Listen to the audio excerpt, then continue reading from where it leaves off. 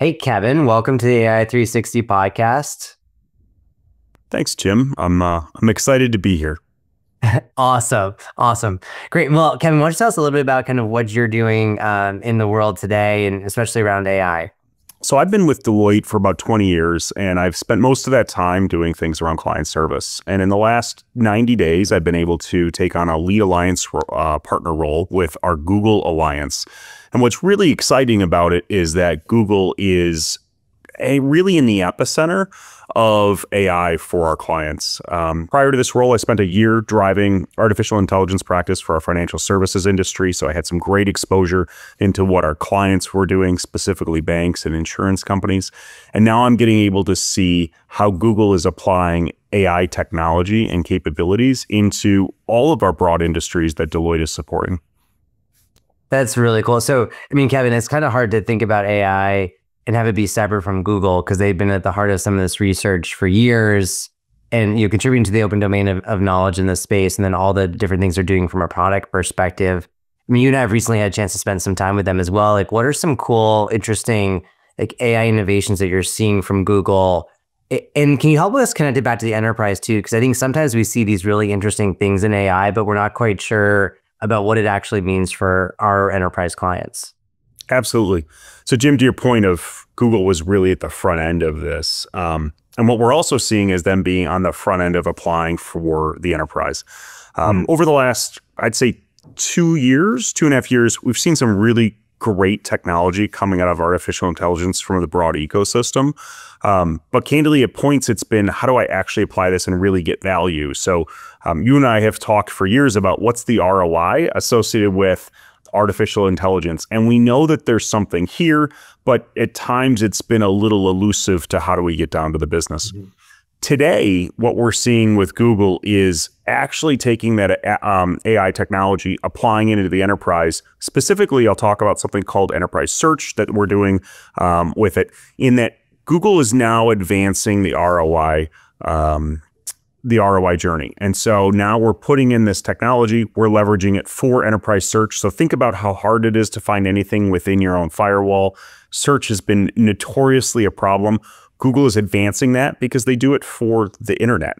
Now we're bringing that within the four walls of each of your enterprises. But it's not just finding things. It's also summarizing. It's taking actions associated with it.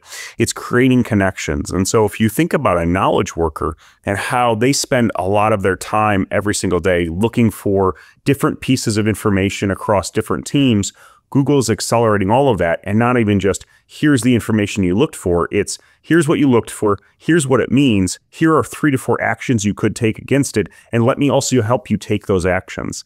And what I see this really becoming is the foundation for the agentic future. And so we've talked about agents, we've talked about the agentic future, but the reality is if you look within a company, companies are stitched together with lots of different applications. We need something that can traverse each of these different transaction systems, data stores, et cetera. Google's putting in that foundation layer. They're using that's what the product we're talking about. It's called Agent Space. And really, I view that as agent number one of the next agentic future. And now we have an ability to build lots of custom agents and even agents that might pass over from one application to another application and actually hand work over, no different than people do today. So I'm excited about where Google is going. We're not just cool technology. We're doing cool technology that's advancing value for the enterprise. We're going to get an ROI. And so that, from my perspective, means your CTO can talk to your heads of your business, talk about how we're getting value. And by the way, the CFO is going to be excited because they're going to see some real results on this versus just let's do cool technology. I think that's great. And I think what's so true to the Google story is search. And I love that the AI connection back to search into action, because people know the brand from a search perspective. And that's going to be an easier conversation in the enterprise is to start with search, find the information you need, drive insights, and then take action through this agentic, framework, technology capabilities. Sounds like a great way for them to go to market and help people drive value from AI.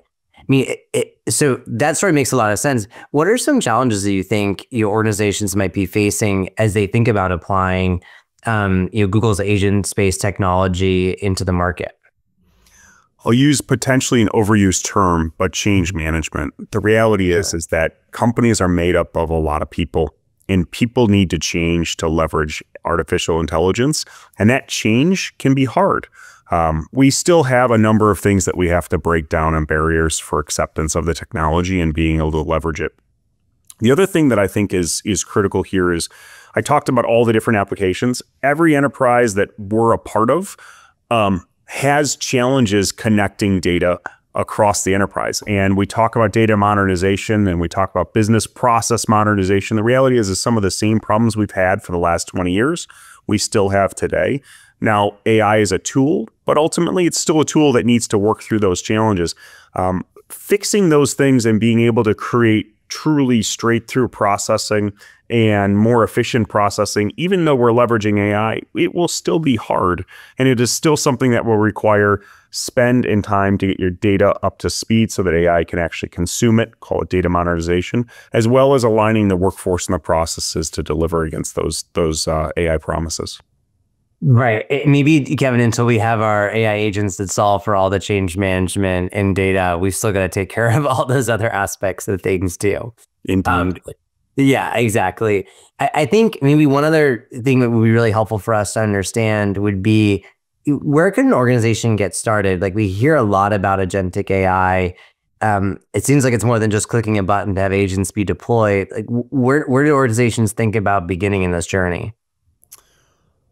I think it's twofold, Jim. So the first is enterprises need to understand the technology stack that they're going to go in with. It's no different than when we were picking ERP platforms or we're picking cloud platforms. We have to go work with a vendor that's going to be able to provide the capabilities needed for not just today, but also belief that there's going to be there in the next 10 years. And so one of the things I like about Google is they were at the beginning of the AI innovation.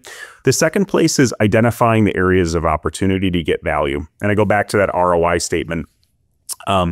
We've worked with a lot of enterprises to say, what can you use AI for? And we'll come up with use cases 300, 500 lines long that talk about how it can work everywhere.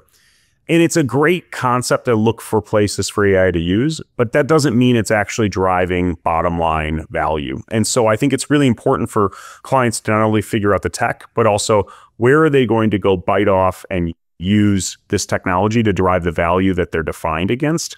Because you need to start in a place that you think you can get value. You need to prove it to the enterprise and be able to continue to build that innovation and get the flywheel spun up. So I really think those two places are, if I was to start an enterprise, where I would start from. Those are awesome. Kevin, thanks for the advice. I really appreciate it. And thanks for all the work you're doing with the Deloitte and Google alliance. I think it's a great and powerful alliance out there in the market. And hopefully our clients are getting a lot of value from all the hard work we're putting into the relationship. Thanks again. Hopefully you'll join us again soon. Thanks, Jim. I enjoyed being here. Would love to join you next time. Take care. Take care.